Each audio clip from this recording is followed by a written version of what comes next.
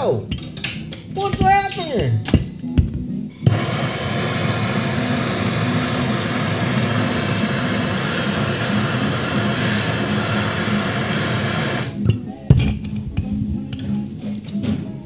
Just fucking.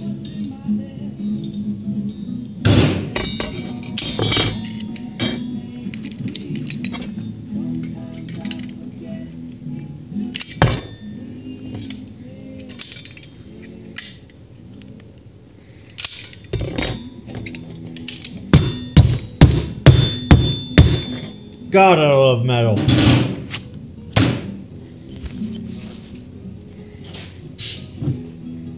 Yo, what's up? So, like I was just saying, let me take my lid off here. I just fucking love metal. It's so much better than wood. You know, you fuck up, you just beat it a couple times, beat the shit out of it, and there you go. It's back to good. Back to that good.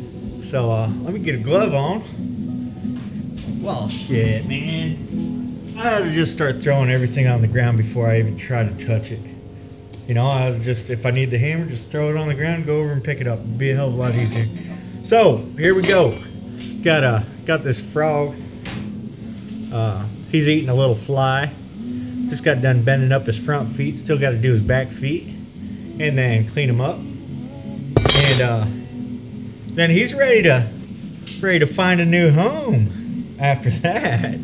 So pretty much what I've been doing, other than hanging out with my lady, taking a little time off that fucking bike over there.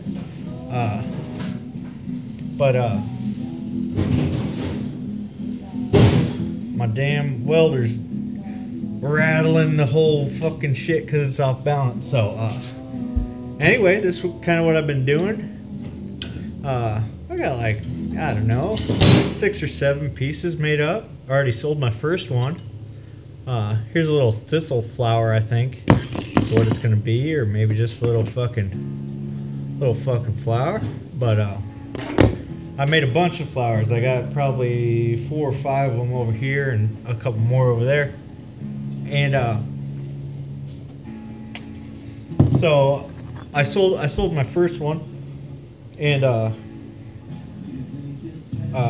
I didn't know how much it was worth, so I just threw out a fucking, you know, super high price, thinking that they were gonna talk me down. They didn't hesitate. They went to the house, got some cash, came back, and fucking shelled her out. So, and it was a done deal. It was the ugliest one I ever made.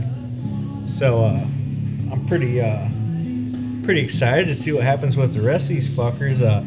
I went to some junk stores today, you know, pick up some old junk tools and some more silverware and shit like that. And got to talking to the owner of this shop, and he was like, yeah, man, he's like, fucking bring in your shit, and we might either he'll just buy it off of me, or you know, if it's too much, then we'll do a co-consignment type deal. So either way, you know, that's fucking cool. So let's take a gain. Oh, so I got these tools, and I'm gonna do a few more of these small ones. Then I think I'm gonna start busting out some big ones, and I think I'm gonna make this into a fucking mosquito, a damn mosquito, or a fucking a stinger on a big ass bee. So I'm gonna start making some big shit.